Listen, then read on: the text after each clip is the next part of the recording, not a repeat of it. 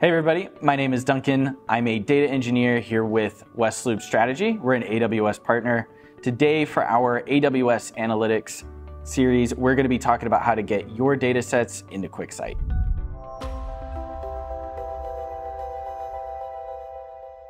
So once you have QuickSight open, on the left-hand side, you're going to see Datasets on that left menu. Go ahead and click into that, and it's going to pull up a list of your current data sets. If this is the first time you're doing it, you're not going to have any. So on the top right, you'll hit that big blue button that says New Dataset. Once that opens, you'll see a screen that has a lot of data source options. This is one of the great features about QuickSight, and one of the features our clients love is it comes out of the box with a lot of options.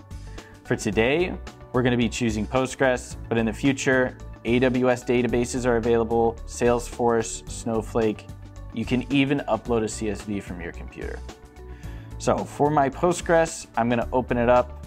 I'm going to type in my credentials and go ahead and hit Create Data Source.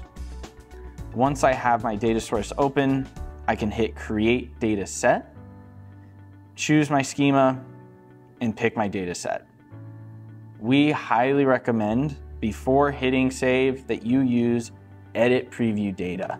What that's going to allow you to do is check that you have all the fields that you need, make sure that your table is correct, make sure that everything is where it should be. Once you feel confident in your data set, you can hit Save and Publish or Visualize.